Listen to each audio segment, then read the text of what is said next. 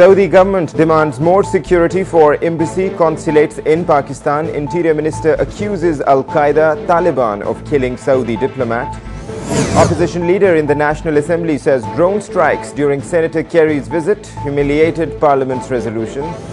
PMLN Chief Nawaz Sharif quotes Sindh nationalist, says President Zardari was behind labelling him ineligible for politics. Sindh Information Minister says PMLN and Sindh nationalist parties cannot win any seat in Sindh. Afridi, Gul and Malik top the list of highest tax-paying cricketers.